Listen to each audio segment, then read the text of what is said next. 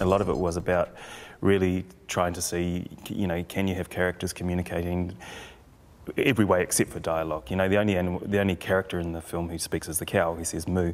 The rest of the time, Ian Mune and Martin Sanderson talk to each other by playing their guitars. And so yeah, I guess it was just the desire to do something that was, you know, very filmic and very visual. And I mean, I was really lucky that, you know, when you see the film, obviously it's set on a wet set on a swimming pool inside a studio, and you know, the most insane kind of thing to try and attempt. But, you know, luckily my producer, the wonderful Chloe Smith, was also the producer of Xena, so we were able to use some of Xena's kind of sets and resources at the end of the shooting of Xena, without which it couldn't have been achieved.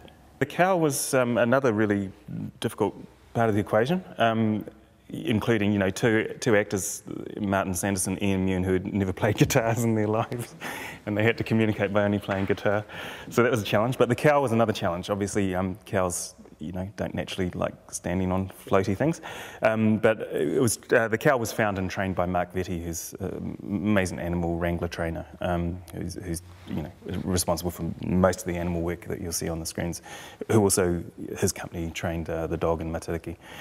And so Mark he's this amazing Buddhist animal whisperer who can get animals to do the most extraordinary things.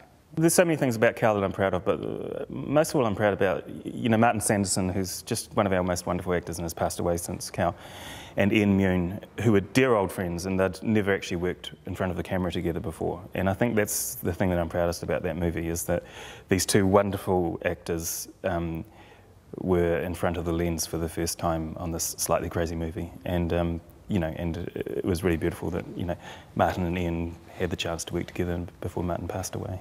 Yeah. Kerosene Creek is you know, a much more kind of weighty film, you know, much more dramatic, and in that sense that you know, it is really about kind of profound human drama issues. You know, a little girl trying to deal with the death of her little mate. And so I guess I set myself a few kind of tasks that I wanted to do with that film. One was, yeah, to do something that was much more serious and non-surreal, much more kind of, you know, in the real world.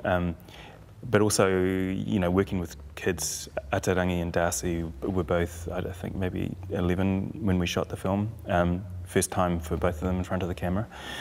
And that was a pretty amazing you know, experience working with new actors and in quite a challenging drama. But also with Kerosene Creek, you know, it's a split time frame kind of film, so it was still slightly unusual in terms of short films, and it takes place in two different time frames, with the two time frames ultimately coming together at the end of the film for the resolution of the movie. We had our premiere in Berlin for Kerosene Creek. And that was pretty amazing because, you know, you always worry about how something's going to travel away from your own cultural context. You know, is the story universal enough? And sitting in the movie theatre on the other side of the world and sort of, you know, feeling a definite emotional reaction to what was happening on the screen in front of you, and then, you know, in other screenings as well, I guess, back here in New Zealand. Yeah, I mean, you make a movie for an audience. You don't sort of, if your desires are just purely artistic, then and you know, purely to satisfy your own artistic urges, and I think it's better to buy a $10 canvas and sit at home and paint and hang that on your wall. I mean, for me, what I want to do in filmmaking is to give the audience some kind of a journey, and that is always the most rewarding thing, is to sit with an audience and to feel that you've given them a journey.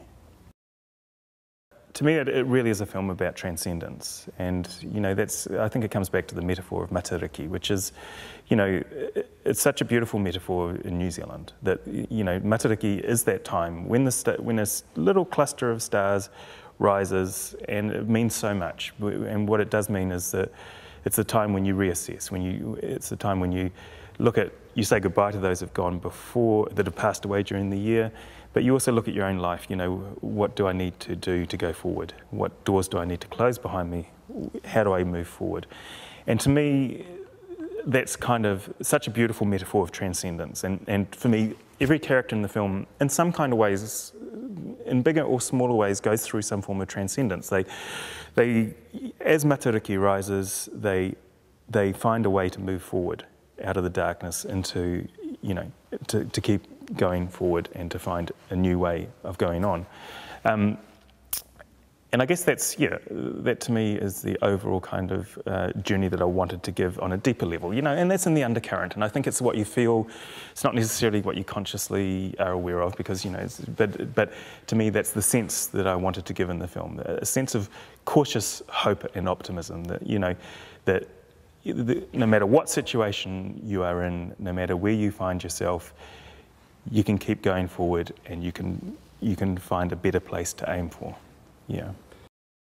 That's been a fascinating part of the process for me, because it really is an ensemble cast and an ensemble performance. You know, it's 8 lead characters, 8 lead actors, each making, you know, I'm unbelievably proud of what those guys did. You know, I think it's a really beautiful ensemble of performances. That makes one performance in a way. You know, it's a whole bunch of journeys that sort of meld together to make one big journey. The tough thing for the actors, I think, coming out of that though, is that as an ensemble cast, you know, all the notices, you know, all the great reviews that we're getting about the performances talk about them as an ensemble. So, you know, I think it might be a little bit tough for the actors in that, you know, normally as a lead you'd be talked about. We've got 8 leads and they're talked about collectively, which is a real shame in a sense, but it's the way the story is. You know, and to me, like, I guess, you know, the movie definitely does build to a moment of transcendence, and when all the stories come together and I guess the emotionally climactic scene towards the end of the film. And that to me, you know, and I'm really, you know, sort of humbled that it does seem to have a power to it that audiences do seem to be really reacting to and moved by. One of the big moments was the very first day of shooting, when we had the 2 youngest members of the cast, Jason Wu and Susanna Tang, who play Aliki the car thief and Spit the runaway Chinese girl. So the very first slate of the film was our 2 youngest cast members who had never been in front of a camera before. And that was pretty scary. You know, they'd been amazing in rehearsals. They're 2 very, very intelligent young actors, but they'd never been in front of a camera before. They'd never been in front of 50 crew members, 50 sets of eyes looking at them, waiting for them to do something, and you just don't know. And that was a pretty amazing moment. Was, you know, we set up for the first shot. It was a pretty big emotional scene for those 2. It was a big ask.